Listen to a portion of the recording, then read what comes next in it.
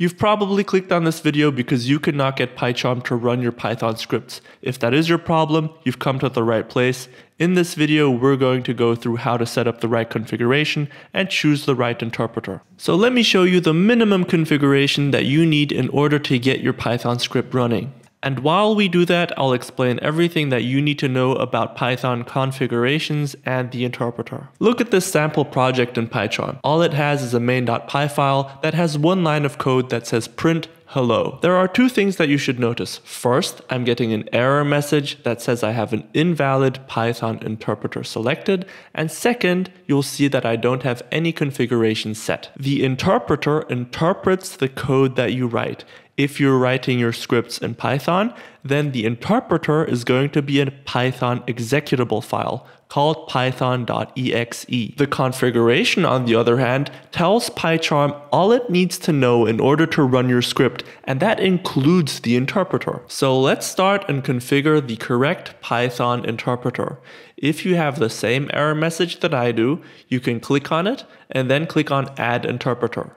If you don't have this error message, another way to get to this window is by clicking on File, then Settings, and then under the project with your project name, click on Python Interpreter, and then on this small gear icon, you can click on Add, and you're now in the exact same window that I was in when I clicked on the error message. You now have two options. You can either create a new virtual environment that includes a Python executable file that you can use as your interpreter, or you can choose an existing environment, such as your global environment. To do that, I could simply click on Existing Environment, and then click on the three dots, and then choose the location of where my Python is installed on my computer, which would be over here under C, Python 3.9, python.exe. But trust me when I say that it is always better to use a virtual environment to run your projects. If you don't know why, I'll be leaving a link in the description with a video that explains why. But we're going to go on New Environment and create a new virtual environment. We're going to leave the default settings as they are and then press on OK. Within the Python interpreter field, you can now see the path towards the Python executable within your virtual environment. Now, how do I know that this is within my virtual environment? That is because it says VENV over here. So that stands for virtual environment. Now we can press on OK, and you'll notice that we get a new folder within our file tree on the left-hand side of our screen. If we open up this file and then open up the scripts, you'll see that one of them is called python.exe, and that is exactly the interpreter that we have set. Now that we've set the correct Python interpreter, you'll see that the error message is gone.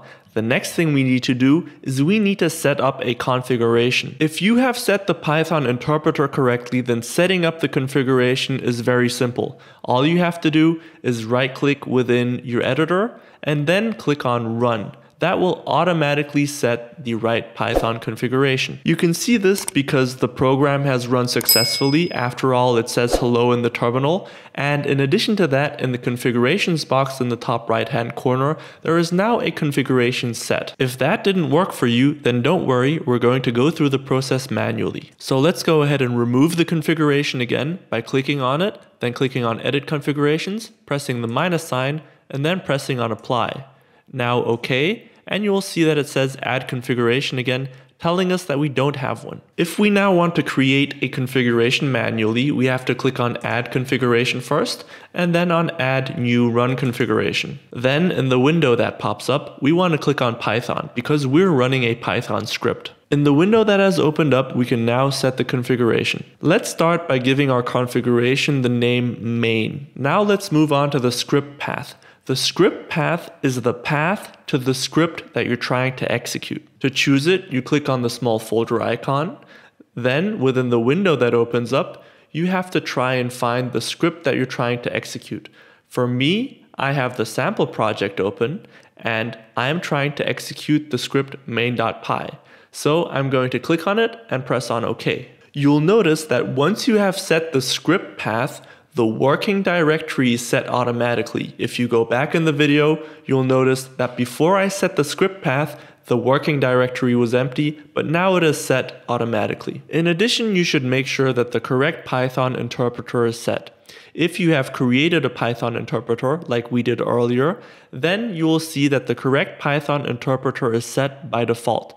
But just make sure that the path that you see in this field corresponds to the path to the Python interpreter that you created earlier. And then you can click on Apply, and you will see that after you click on OK, the main configuration is set in the small box over here in the top right hand corner, and you can now press on this green triangle to run your script, and in the terminal output you'll see that the script is run successfully. If this video helped you out, then let me know by leaving a like down below, and feel free to share this video with anyone who is having trouble getting their scripts to run in PyCharm.